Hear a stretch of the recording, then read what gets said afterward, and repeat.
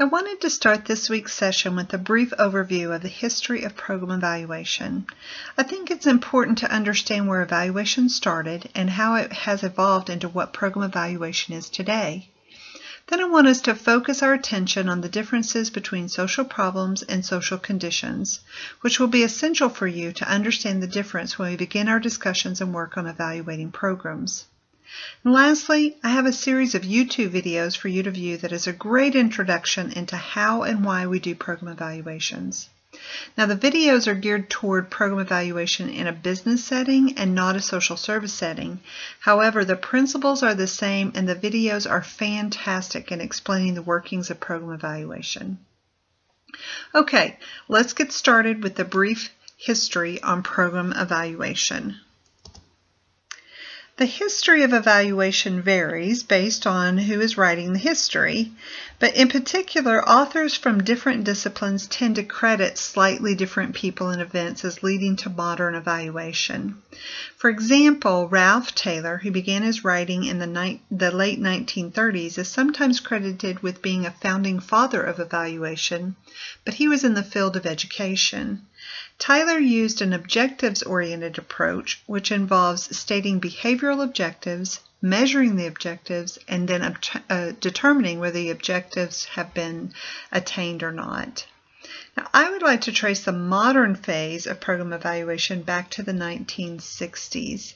This was the time of President Johnson's War on Poverty, the Great Society era, and a corresponding increase in social programs to help improve a host of social problems.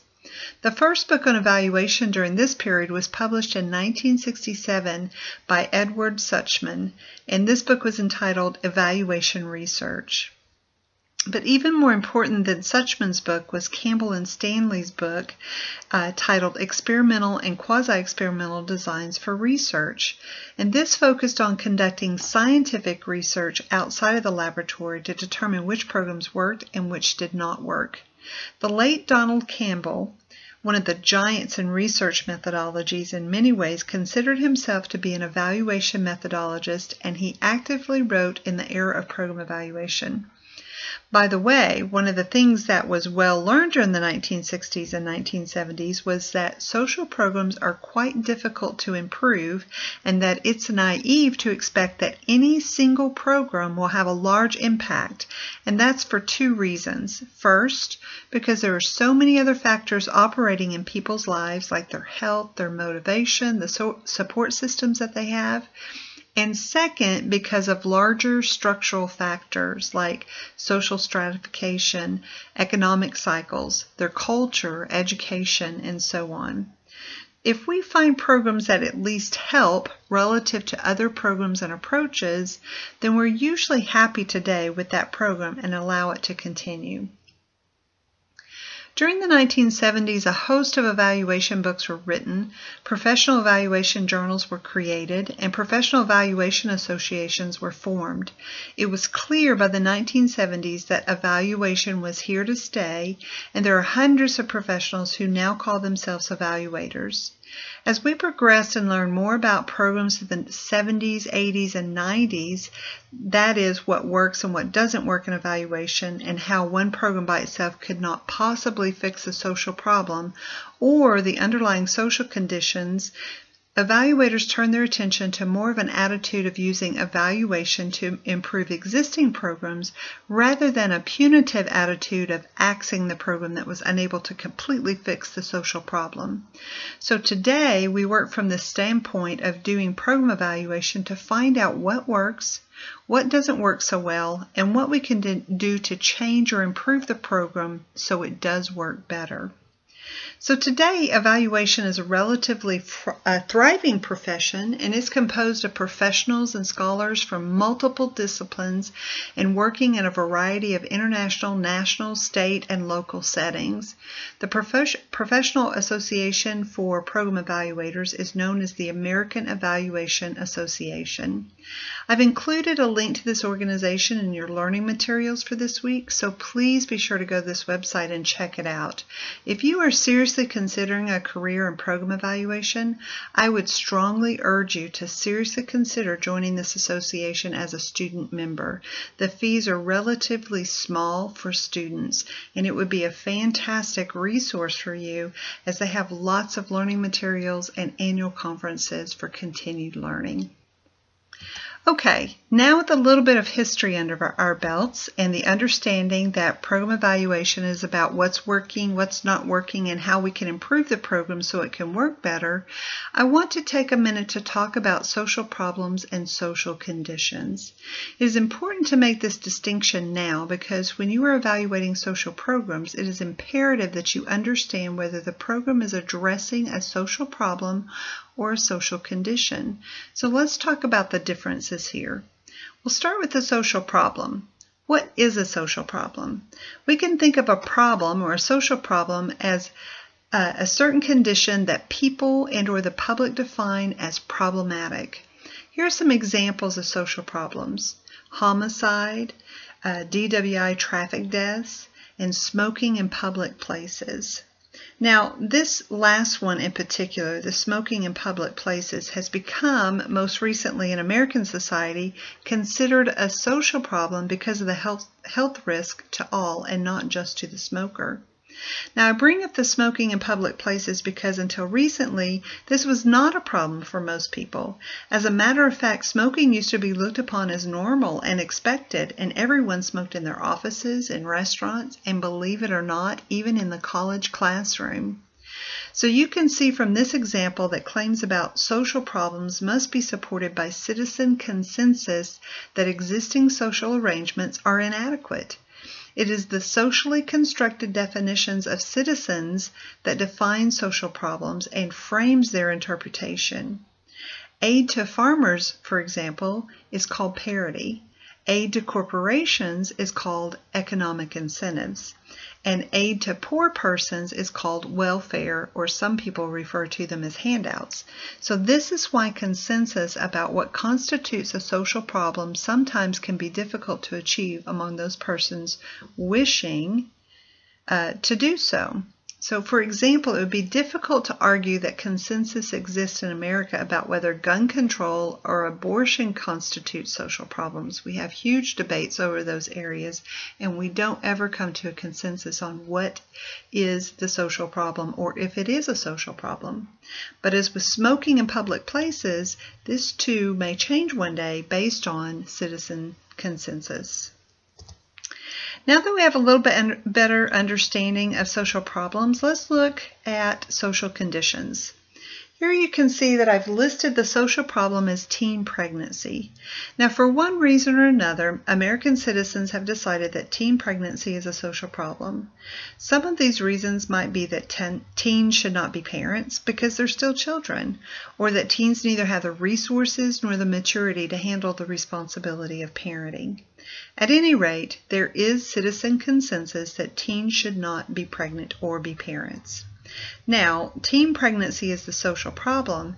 However, there are a number of social conditions that contribute to the overall social problem of teen pregnancy.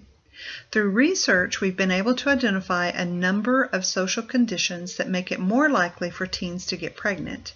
For example, lack of sex education, lack of parental guidance, or even media influences, and so on. In other words, social problems are rooted in some sort of social condition that makes a problem more likely to happen. In analyzing social problems, which is part of what we do in program evaluation, we must attend to the factors underlying the definition of the problem. It is these underlying factors that are being attended to that make up a program. For example, what are the things we do in a program to reduce or eliminate teen pregnancy? Well, we don't sterilize the girls or boys, and we don't force the girls to have abortions if they get pregnant. What we do in our programs is tackle the underlying factors.